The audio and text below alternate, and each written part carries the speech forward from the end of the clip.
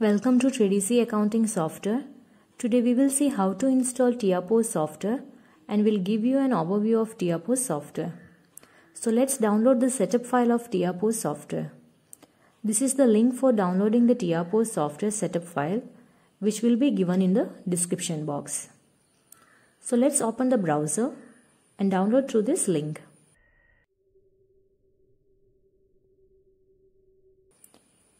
The file is downloaded and let's open the file. Now extract this file, and this shows the setup file of TUTORIal. Before running the setup, we have to disable the UAC. For that, enter UAC in the search bar. Click on User Account Control Settings. The User Account Control Settings window is opened. Now adjust to Never Notify and click on OK. Then restart your system.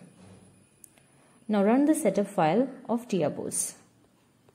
Click on Next. The default location to install the software will be given here. If you want to change the path, you can select the desired location by clicking on Browse button. After selecting the location, click on Next. All the files required to run the software is getting installed. Finally, click on Finish to complete the setup. This is the TUTORIal icon. Now let's open the software. Now enter the serial key, that is TRP1 DEMO 45SV POS8. Then click on OK. The first process is to enter the company information.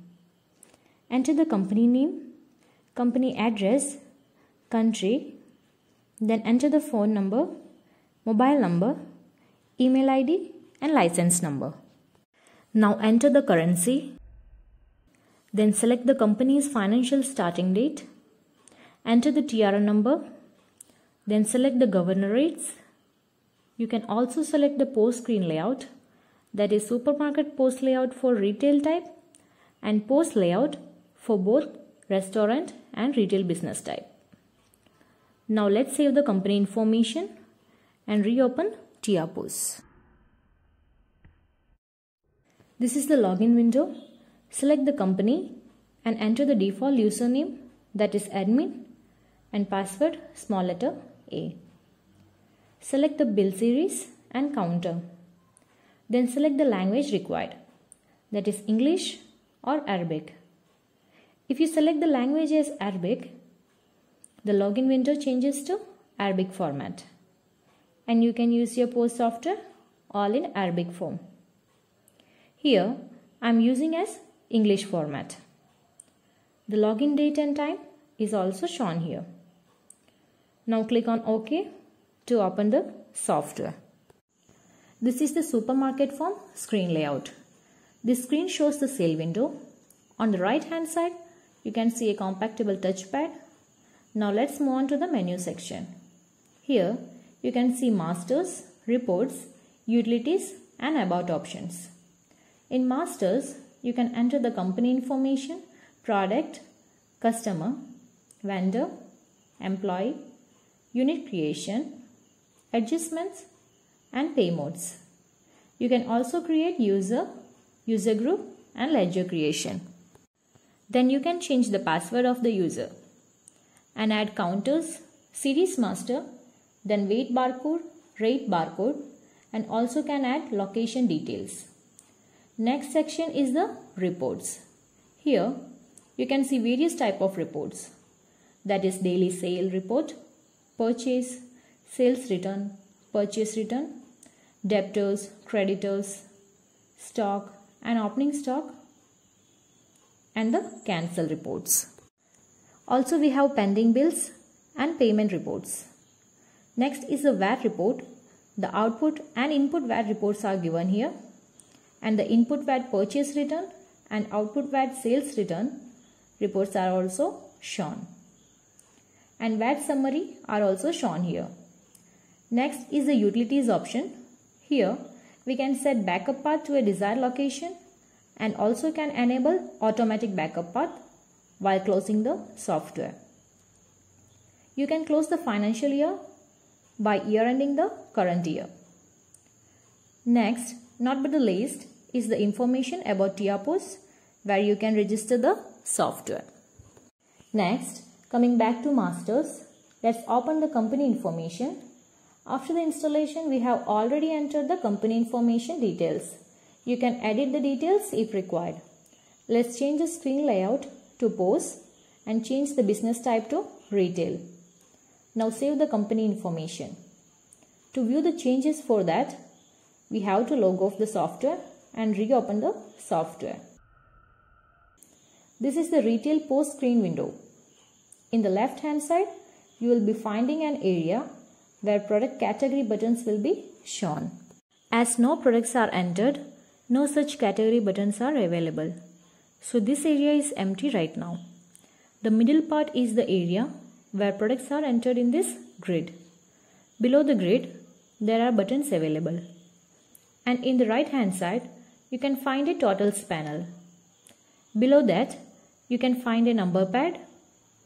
Also, you can input quantity, unit, price or discount.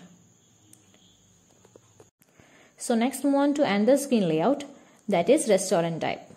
For that, you have to go to menu, then company information. From here, you can select the business type as restaurant. Now save the information, then log off and open again to view the changes that has made. The log off option is in page 2. Now open the software again. This is the POS restaurant module screen layout. This layout is same as that of POS retail. But there are extra options available here.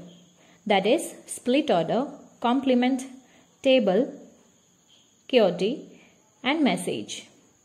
If you want to divide or split the order, you can press the split order option.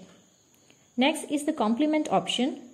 You can directly click on this option to change the price of a product as 0 or give it as free or can make it as complement product. Next you can set table, then you can print QOT. You can also send messages whether you want your product with less sugar or more spicy. Such messages you can give here by clicking on message button. Now coming back to menu, then company information. As we are discussing about supermarket retail POS screen, we can change the screen layout and selecting the business type as retail. Let's log off and log in the software again. Now let's start entering the products. For that, click on menu, then click on product. The product master window is opened. Let's create a product name, Siska Power Bank 1000 watt. Next is local name. That is, if you want to enter your product name in your local language, you can enter in this column. Or you can also directly press on Arabic to convert the product to Arabic language. Next, enter the product code, say SysPB 1000. Then enter the barcode. Next, enter the EAN code if available. This product comes under the product type electronics. Enter it in the group name. Next, enter the category, that is power bank. If you want to add this category in the sales window, you can enable it by clicking on show and save the category. Then enter the subcategory if available. Then enter the unit of the product, that is number. Now enter the tax percentage. Next is the landing cost. Enter the purchase price in the landing cost and selling price in VAT inclusive rate. Then automatically margin percentage and margin amount will be calculated. Next, enter the MRP rate. Then enter the stock available in the opening quantity. Also, you can set the picture of your product by clicking on product photo setting. From this window, you can browse the image from the system and click on OK. After entering all the details, you can save the product. Now let's move on to the sale window. You can enter the customer details by clicking on New or Edit Customer. Enter the customer details, their name, address, and enter the remaining details if available. You can also show the pending balance in opening balance at DR side. Then save the customer. Now start entering the products from the product name. If you want to increase the quantity one by one, then click on plus QTY, or can directly click on quantity F7 and can enter the quantity. In the same way, you can edit the price of the product. Also, you can delete this product from the grid by clicking on row clear button. You can also enter the product by scanning product barcode from the code column. You can view the specification of this product by clicking on view spec button. Here you can see the photo and specification of the product. Finally, you can click on pay button to pay the bill. You can select the pay mode as cash, credit or multi-pay mode. After that, you can enter the amount. The remaining balance will be shown here. Then you can save the bill. Next, click on yes to print the bill. This is the thermal print format of the bill. Here you can see the company details, bill details, the VAT amount and the grand total. So this was the overview of TIA Post Retail module. Hope you find this video helpful. For more updates and videos, please subscribe our YouTube channel. Thank you.